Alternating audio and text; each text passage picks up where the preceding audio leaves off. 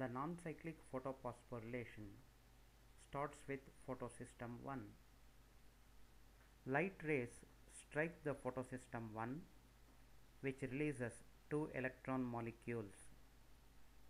These molecules are accepted by ferredoxin reducing substance and then transferred to ferredoxin.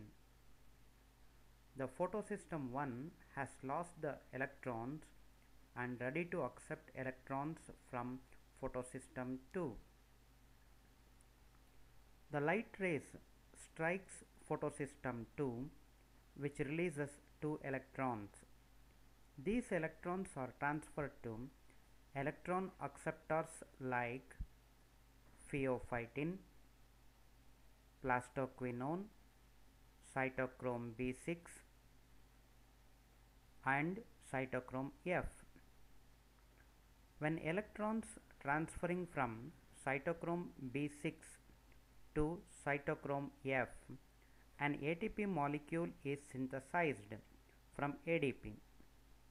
Then the electrons transfer from cytochrome F to plastocyanin and finally fills the electron hole in photosystem 1.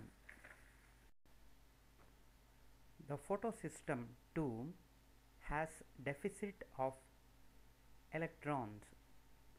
The deficit electron or electron hole will be filled from the electrons released after photolysis of water.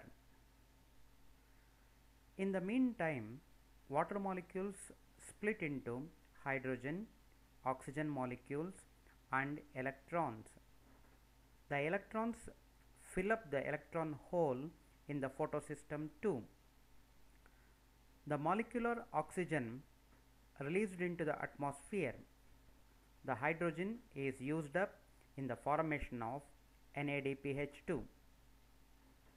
Thus, the path of electron from water to NADPH2 involves two photosystems.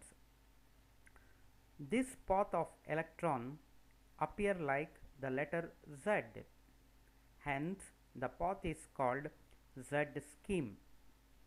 The net gain in non-cyclic photophosphorylation is 2 molecules of ATP and 2 molecules of NADPH2.